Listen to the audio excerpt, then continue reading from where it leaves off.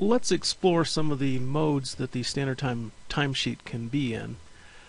There is a small triangular gray drop-down button over here on the left-hand side that some people are unaware of.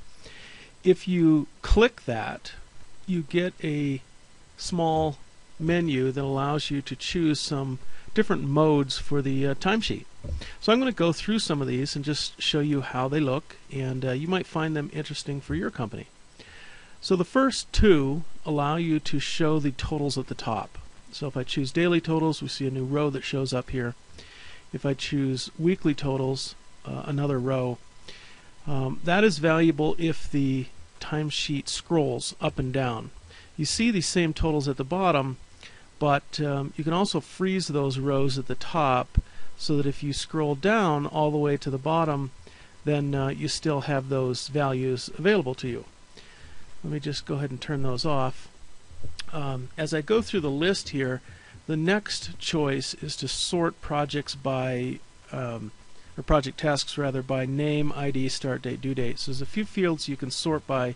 That's essentially referring to project tasks that you might see under your project. So if I went here and chose to sort them by the ID, you can see that the list changes. Let me go ahead and choose name, and you can see that they change back. Okay, so that's another little mode that you can use. Another thing you can do is set the first day of the week. Normally by default, Standard Time uses Monday through Sunday as your work week, usually Monday through Friday, but you can change it to Sunday. So now you see Sunday as the first day and then Saturday as the last day. You can choose any day of the week as the first day. Next thing on the list here is show time periods, or time periods. Normally Standard Time uses a weekly view, so you see the Monday through Sunday shows 1 week. If you want to, you can show pay periods. But before we do that, we have to have some pay periods. So let's go ahead and go up to the Tools menu, choose Approved Time and Expenses, click on Pay Periods, and then we're going to create a pay period for the 1st through the 15th. Okay? Go ahead and create that. Let's also create one for the 16th through the end of the month. So these would be like normal work periods where people would be paid on those date ranges. So now if we were to go to time periods and choose pay periods, we will see the pay period at the top. We also see a new row at the bottom here and a new scroll bar. So as I scroll through this, now I see every day of that pay period rather than a week. If I go to the drop down, I no longer see weeks, I actually see pay periods. And so if I go back to this little triangle, click on that and choose weeks, then we actually see the Monday through Sunday view, and we happen to be inside of a pay period, but we only have the 7 days that we're dealing with, no scroll bar at the bottom, so you're not scrolling through every day. So next thing on the list here is to show scheduled hours. Now, this is another thing with project tasks.